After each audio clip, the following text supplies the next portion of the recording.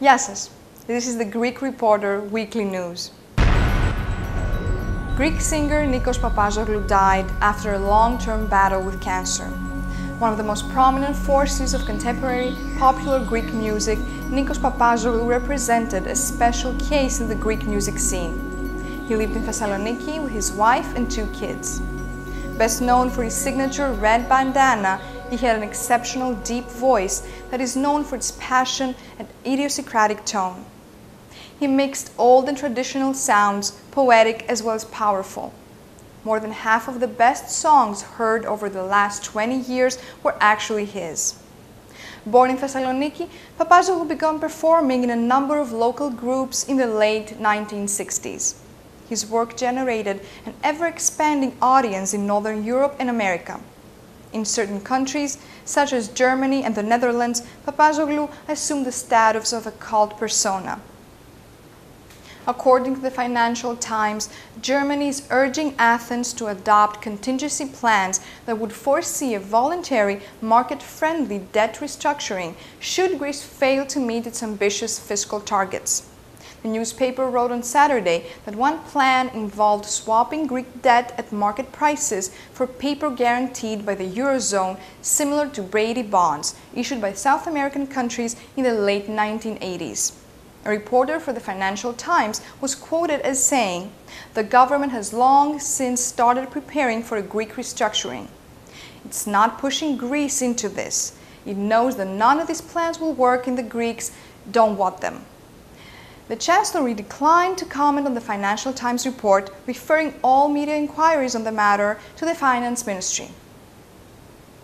Greek riot police clashed with residents of Keratea, a town outside Athens, who were protesting against plans concerning the creation of a landfill for the storage of the capital's waste.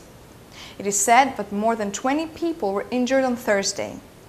Police and public health officials mentioned that 3 riot policemen and at least 20 suspected protesters were hospitalized after the clashes. Protesters attacked riot police with rocks and firebombs.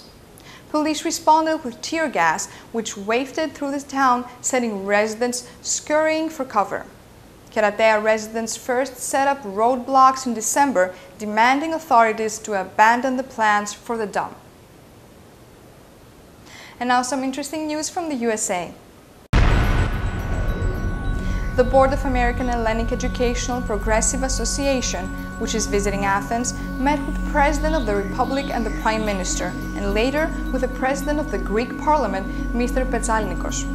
During the meeting in the presidential mansion, Mr. Papoulias said that Greece is proud and grateful for Greeks abroad and mentioned that they are an important part of Hellenism, which is reflected in every country they live.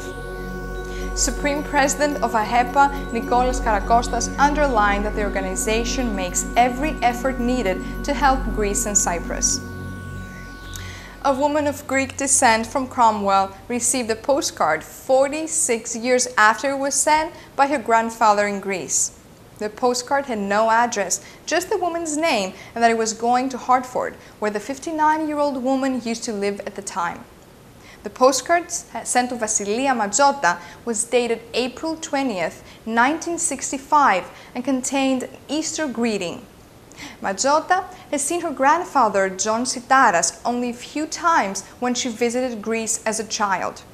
Despite the fact that she hadn't seen her grandfather for years, Mazzota was emotionally touched. The mysterious postcard was delivered to Mazzota by the carrier, but no one knows where it had been prior. Vasula Sitara, as her grandfather called her in the postcard, said that she will frame it with glass as it deserves to be preserved. And now some news from Hollywood. 3 Greek Americans, Mark Ballas, Jennifer Aniston, and John Stamos, made the People's Most Beautiful list for 2011. Jennifer Lopez was voted Most Beautiful and topped the list. Mark Ballas is included in the 25 Beauties and Hotties at 25.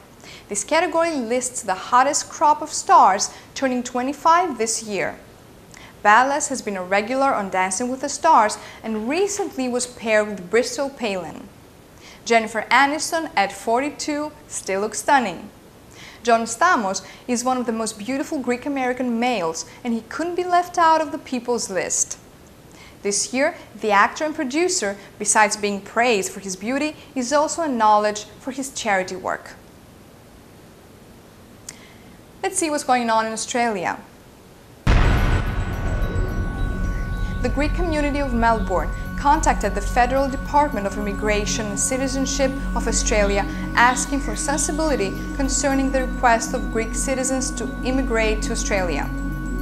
Due to immigration provisions, which are valid today, it's almost impossible for someone coming from Greece to have a visa that would allow him to immigrate to Australia.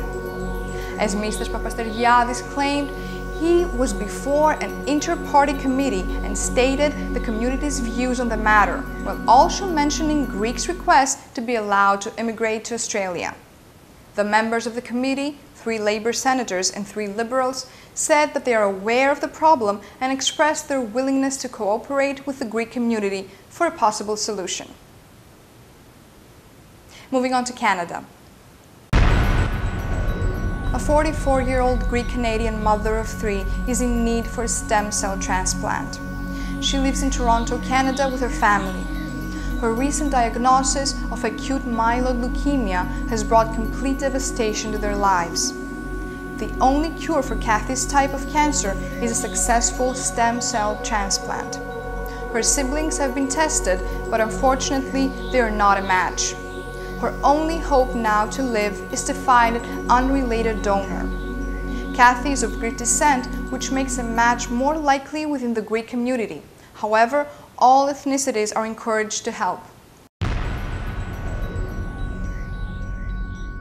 For more news and updates, visit us at GreekReporter.com. Have a beautiful week and remember, Greeks are everywhere.